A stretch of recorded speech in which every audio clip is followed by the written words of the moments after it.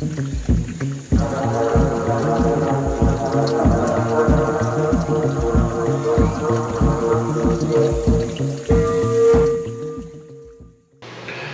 man, summer night in the aquarium basement. Just finished doing some maintenance and feeding the big boys in the 3,000 gallon back there. And I thought it's time we do a deep dive on how I take care of the sharks and rays in Predator Bay. You know, of course, we'll also go over updates on Predator Bay. We'll show you the new fish that's been in here for a few months and bring you up to date with what's going on in the tank as well as feeding them. But mainly we'll do a deep dive on what they eat, how often they eat, what supplements I give them, the whole 9 yards. So let's take a quick look at the tank, and then we'll go back there and we'll get their food ready.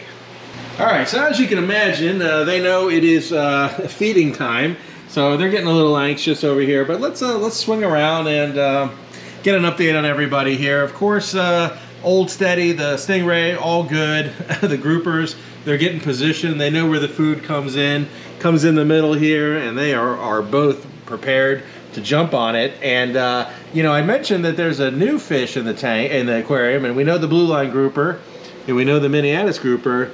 But what you probably have never seen, and I know you haven't seen it because I haven't showed it yet, is we now have a blue dot, or peacock grouper. So he is the new boy in town, and the way it works with the groupers, he's right now getting molested by the wow, coral cat shark. Drawing a blank there. So the way it works with the groupers is the new guy gets relegated to this corner, and over time, at the beginning, they give him a lot of the business, and then over time, they allow him to get more and more into the tank, and everything sorts itself out. We're about halfway through that process. They're not attacking him anymore, or when I say attacking, like basically fronting him, pushing him back there. You know, he comes out, he does swim around, and he's about halfway to being to where he could just go anywhere in the aquarium. The same sort of thing happened with the blue line and the Minneatis. Originally, the blue line didn't let the Minneatis come anywhere other than that corner. Then, you know, slowly over time, they realized there's plenty of food here for everybody, so everything worked out just fine. So you're going to see tonight that that blue dot peacock grouper, he chums right out and gets food as soon as I feed. And the other thing too is he's going to be the biggest by far. So it's just a matter of time before he becomes the dominant grouper in the tank. So these guys, they're going to have their work cut out for them when that happens. Of course, the horn shark's doing great, and like you said, both the bamboo sharks are doing great. But speaking of the bamboo sharks, so remember we added all this extra rock here to give the eel some more breathing room from this particular bamboo shark over here, who just has a fascination with him. And yeah, it probably doesn't look like what you remember. Yeah, he knocked it all down. He's insane. This guy will just stick his face in there and just, you know, push and push and push and knock the rocks all over. So the funny thing is he knocked them all down, and the eel likes to come out and go underneath there. So it still sort of serves the purpose, but that's not really how I want it to be. So I think I'm going to get that fixed up here, you know, pile them back up there and see if the third time's a charm with a knucklehead over here. He's got all these nice big caves that, you know, he uses, but then he also just wants to push his way into here. So I don't know. Who can tell with these guys? But yeah, we'll do that, and we'll try to get some footage of the peacock grouper when he comes out to feed. He's got some just amazing colors. Can't wait till he gets a little bigger. You know, every fish comes in. When you have big fish in a big tank, all the new guys are always a little on the small side. So it'll be really nice when he's a little bigger and he can just be out all the time and not be worried about Mr. Minneatis grouper, number 2 in charge, you know, 2nd in charge, bothering him. But you can see they got their pecking order. It goes blue line, Minneatis, and then peacock. But that will change. In the long run, I think it's going to end up being the peacock grouper will be the top dog size-wise, then the blue line, then the Minneatis. All right, let's get back there, and I'll show you what do we have for food for these guys, and we'll start getting everything prepared. I love that coral cat shark. Okay, as you can imagine, all the fish I have, you kind of have to have a separate fish food freezer, and that is indeed what I have right here. So, on the right-hand side, you see just your normal fish food, your frozen foods that are in cubes or, you know, sheets or whatever. And then on the left side, you see kind of different. These are the things that go for sharks. So you got some shrimp. We're gonna take that out. And let's see, we'll do some silver sides. We'll do some fish. And let's see, more of those, some fish fillets. You know what? Let's do some squid. Okay, so this is the typical feeding. Basically, we'll get either some chopped silver sides or smelt, some squid, or sometimes we'll do the smaller squid with the arms, and then some shrimp. The shrimp, everybody loves the shrimp, and they're really good, sort of an inexpensive mainstay. But you need to mix it up. I also have some fish fillets in there, different types of fish fillets, as well as some mollusks, like some clams and things like that. So you got to mix it up so they get a good vitamin mineral profile. And with the sharks and rays, we also supplement, in addition to that, with the Missouri Exotic Animal Nutrition Shark and Ray supplements. Used these for a long time. Every time I've ever kept sharks, I've always used these guys, and they've always worked great, so stuck with it. Anyway, so let me go ahead and get this food defrosted, and then I'll show you how we put the supplements in there in the food for the sharks and the rays, and then we'll get in there and feed. Then we'll get in there and I'll show you how I feed them. There's a particular order because all these guys have their own eating identity, I'd say. Like, you can't just say, oh, I'm just going to feed this guy or that guy. You have to feed them in a certain order because they're very aggressive feeders. So until those groupers get their food, you're not feeding anybody else, period. And then after that, you're not feeding the eel unless the big shark's been fed, and so on and so forth. But we'll go through the pecking order. We show you how we do it. And so we do some targeted feeding. We make sure that we do a little broadcast first to keep the groupers busy. Then we do some targeted to make sure sharks and rays get their vitamins. And then at the end, we do a little bit of broadcast feeding again just to get everybody filled up. Because, as I'll tell you a little bit, we don't feed every single day. So let me get the food prepared. Then I'll talk about the feeding schedule, and then we'll go feed them. Okay, for tonight's menu, we're going to do some squid, some shrimp, and some silver sides, chopped silver sides. So the way this is going to work is we're going to use, so different fish have different tastes. So the grouper will eat everything. The eel usually likes squid or fish. Sometimes we'll eat shrimp, depends on his mood. The sharks will eat everything. They're vacuum cleaners. And the ray will eat everything. So I guess ultimately it's just the eel that's finicky sometimes.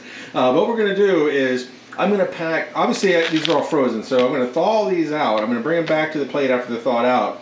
And then we're going to pack some of the shrimp and some of the fish with the vitamins. And then we'll get everything else cut up into the right size pieces, and then we'll be good to go.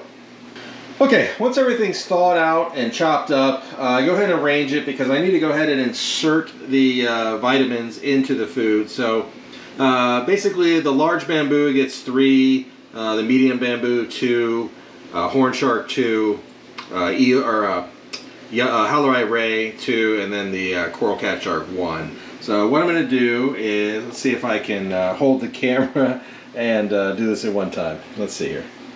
Okay, couldn't really hold the camera while doing it, but basically I take these little tongs right here and I just push the food inside the fish like that, and the same thing with the shrimp, just insert it into the end. So as you can tell, they know what it means when I open up the top. He's eyeballing the place where I put the food in. Everyone's ready to go. They know what's up. It's feeding time. But that begs the question of, so do I feed them the same way all week long, and who gets fed how often? So the sharks, they only get fed 2 or 3 times a week, and well, yeah, usually 2, 2 to 3, versus the groupers, they get fed every day. So they get bigger meals when I'm feeding the whole tank, and then smaller meals on the off days, just a little bit of shrimp. And the eel, he pretty much, at this point, he just indicates when he's ready to eat. He comes out like this whenever he wants food, and so whenever he comes out, I just give him food.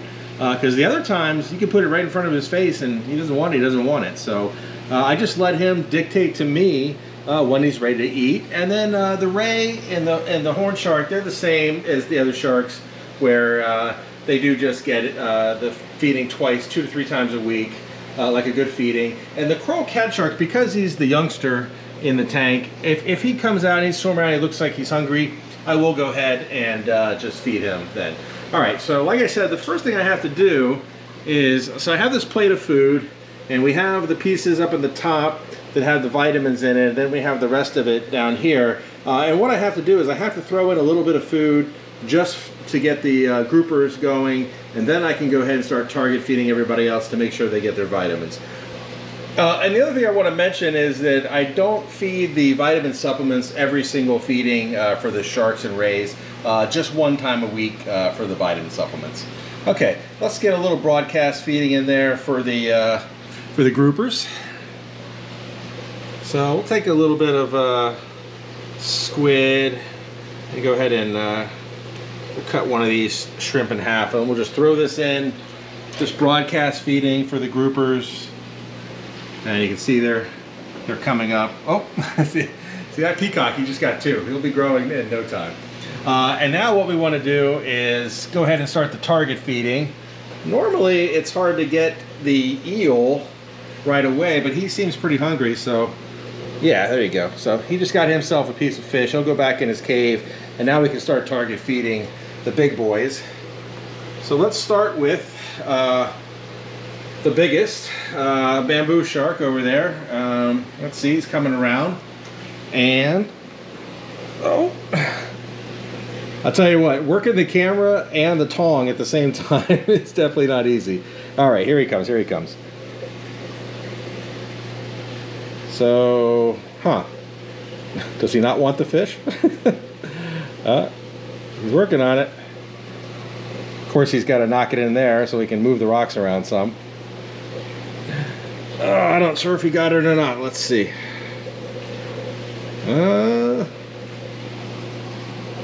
Ow! Tried to move the rock and I got the ray biting my fingers. I think the coral cat shark might have nabbed that food away from the big bamboo.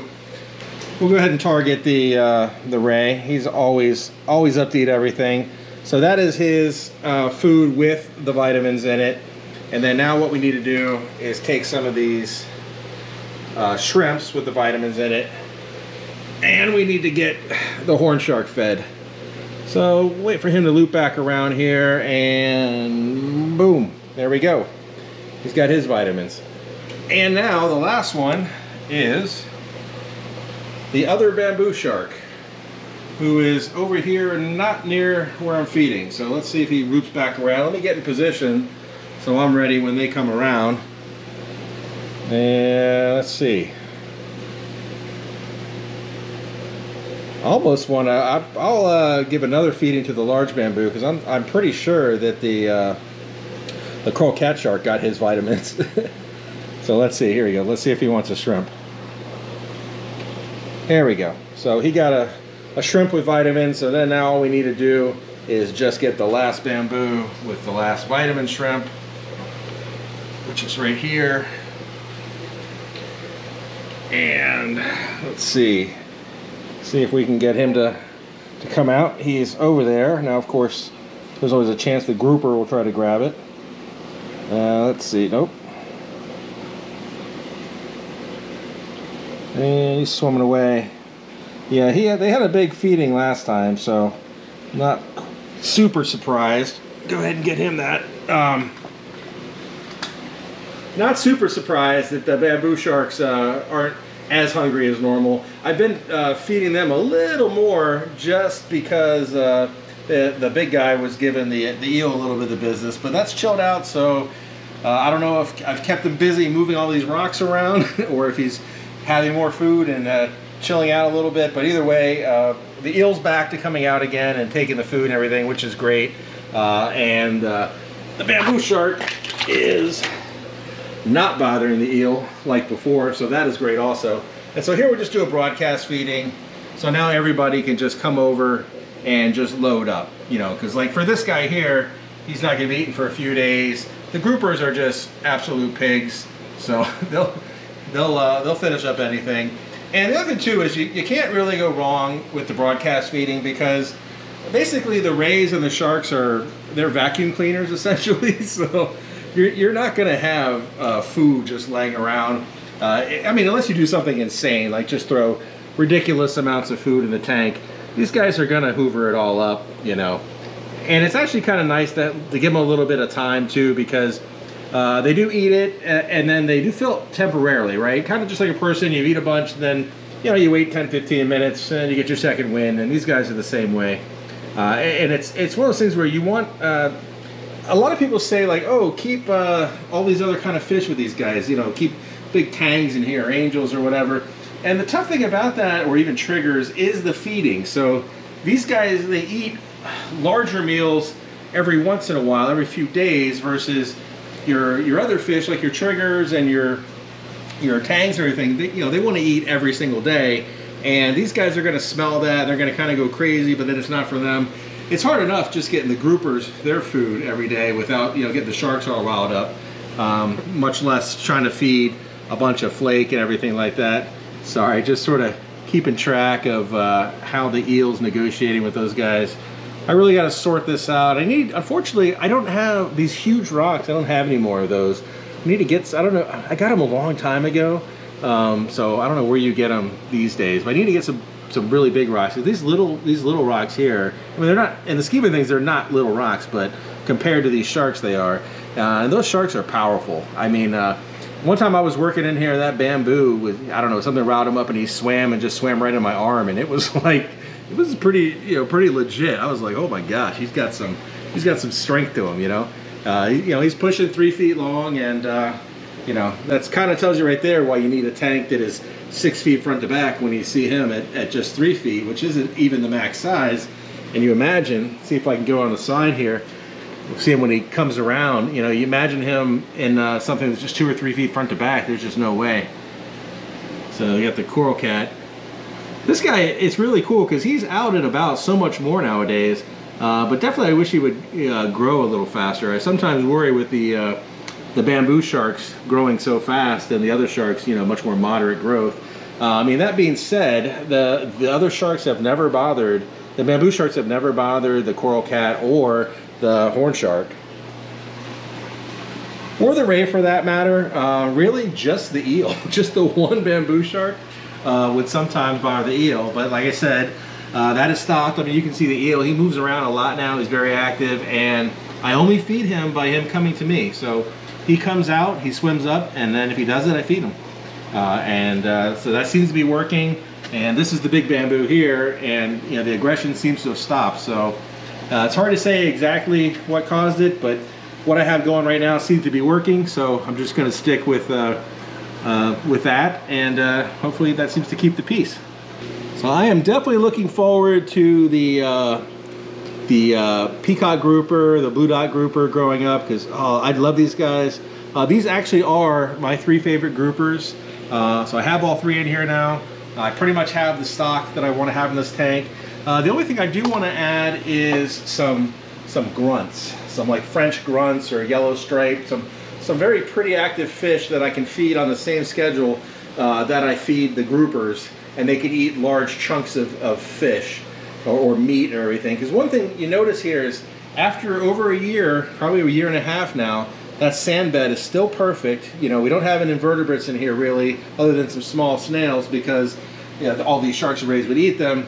But the system is working. The live rock, the sand, there's no hair algae everywhere. It's in balance, you know. And I don't want to do anything that's going to jeopardize that. Like for example, if I was feeding a bunch of little foods that these guys couldn't clean up, eat whole, and I don't have crabs and things like that to scavenge it. So it's important that whatever I put in here can eat this kind of food at this kind of ratio to keep the balance going, because the last thing I want to do on a really big tank like this is have to get in there. And really the situation where I have like with the 3,000 gallon, where I have so many plants and everything, and I have so many plants always breaking down, that it's putting a lot of pressure on the filtration system in terms of keeping phosphate at the right level. So I got a whole video coming up on that because there's been a lot going on there. But yeah, it's a real thing. You definitely have to think about the whole ecosystem when you're putting these big ones together, because a lot of the techniques you use on smaller tanks, they're just not viable here. You're just not going to be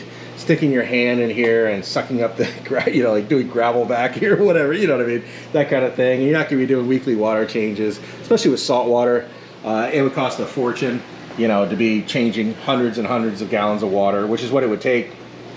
On an 1,800 gallon system, you've got to change many hundreds of gallons to, you know, for that percentage to do anything. So definitely the way I set this up, so I didn't have to do that with the massive 30-foot denitrification filter down there, and all the live rock in here, and then keeping the stock and the feeding in check with the bacteria in the tank, the live rock. It's been the key, and so far it's working. Don't want to jeopardize it, but yeah, that's kind of the plan moving forward. Okay, so I guess the title might have been a little clickbaity, because that wasn't just about feeding the predator, the sharks and the rays. It pretty much became an entire update on Predator Bay as what's going on. So I don't know how you look at that. Either clickbait or you got more than you bargained for. But hopefully for people who keep, who want to keep sharks and rays, that helps give you an idea of you know, how to feed them. You know, sort of the proof's in the pudding with the guys back here. Growing, healthy, active, you know, looking great. That's what you look for. But yeah, mixing the diet, rotating the foods, supplementation, and then really, like I say, with all my tanks, just pay attention to what's going on in your tank. You know, you'll see things coming before it gets bad. Give yourself time to look things up or watch videos or do whatever. And you know what? Since I went ahead and rambled through this whole video and gave you the whole update, I might as well give you the last thing that's changed on Predator Bay. And what that is, if you look up here on the top of the tank, I added these little bracers, or these little spacers in here to create gaps in the top. So what was going on is, you know, I've always said in the videos that I hardly have any evaporation. Well, I really had no evaporation. All the sumps are covered, the protein skimmer's covered, top's covered. And what the problem with that is there's no hardly any evaporation, but what was happening was inside the top of the tank, there's a good 6 inches or so above the water line, and it was just too much water. In the summertime, when the AC is running down here, it's cooling the tops, and that's hitting it, and it's like creating a rainforest on the top of the edges of the tank, which it's all painted and everything, but it's meant for you know, it's meant for humidity and light water contact. It's not meant just to have sitting water on it. So I went ahead and just put in those spacers, which allows the air to pass through. So it's a little more humidity for my dehumidifier, my mini splits to manage, which they do. What it does, but it keeps that from happening where you don't get the rainforest effect in there. And the other thing is it creates a little more evaporation. So one thing I want to point out is, I say I don't, you know, obviously do things like gravel vacuuming. I don't do massive water changes or any water changes. I just maintain the live rock, the sump, the protein skimmer, and I do top off water. And what I want to point out is I like to do with Predator Bay, I like to use 5-gallon buckets and pour it in there. And actually, when I had it originally set up, I would do 1 bucket a week. And then when I got it fully covered, it went to like 1 5-gallon bucket, like, I don't know, like many weeks, few weeks for sure, 2 or 3 weeks for sure, probably more like 3. And so lately with this, with the little pop-ups to let the air through, I'm noticing it's down to like 1 5-gallon bucket every 2 weeks, which is, I think, is great for such a huge tank. It's pretty good. So that pretty much brings you up to speed on everything going on with Predator Bay. You know, in this video, I didn't move those little rocks around. The eel sort of seemed to make it work for him, so I'm not too worried about it. I just like having the channel for the big guys to swim through. So I'm just gonna keep my eye out for some large rocks that I can put in there, and that'll probably be the fix for that. So another saltwater video coming up soon, because the 150 is getting, the low-tech reef is getting mushed into the 600-gallon reef slope, which is part of the 1,500-gallon system, and that whole sump's getting a little bit of an upgrade, the refugium. I won't go too much into it, but there's been some changes there, some augmenting there, and that system's just going to get some love, some overall love. I'm going to be hardcore on the dosing, since it's one big system to dose. And of course, I'm going to, you know, give another crack at the corals and the macroalgae. And like I always say, we're going to make that thing look like a reef one day soon, hopefully. And the other thing too is the double DIY builds. Those new lights are kicking butt. Lots of bright green popping out everywhere. So that's good stuff there. I've been cranking on the 3,000 gallon. That thing is just a monster. There's so much to go with that. I'm gonna leave it on a video, because that's gonna be, I can do a mega video on that right now. There's been so much work I put into that thing, and some ideas I have. for it. So we'll see. Put all that in the video. Discus are doing awesome. And yeah, I think that's everybody. So, all right, thanks for checking out the video, and I'll see you guys soon.